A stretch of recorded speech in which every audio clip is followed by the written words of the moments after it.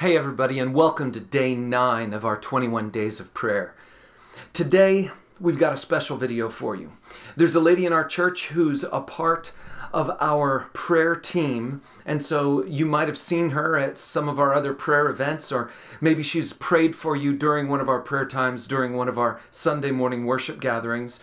But Lynn is a special lady who's got a special relationship with prayer throughout her life, but she's going to be sharing with us a story of a time when she had basically given up on prayer because she wasn't sure if God was actually going to listen to her prayers, and she had just kind of gotten tired with the fact that she wasn't seeing any progress being made over the things she was praying about. Maybe you've been there before.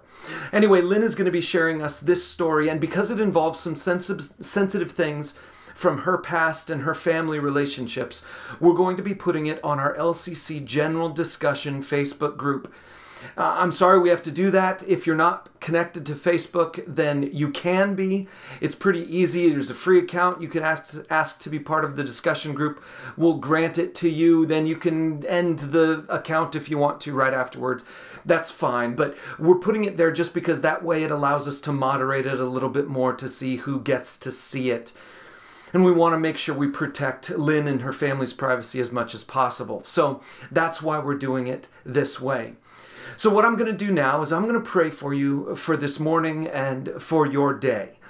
And then I want to encourage you to go over to our LCC General Discussion group on Facebook so that you can see Lynn's story and learn about how God has reinvigorated her passion for prayer by bringing an answer when she didn't think an answer was coming.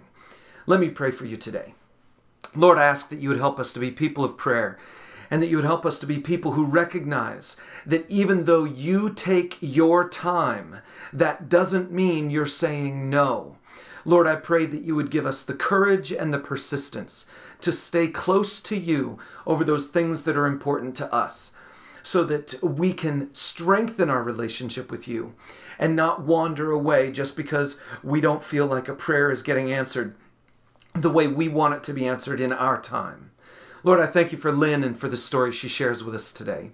Would you help us to draw closer to you in hearing her story?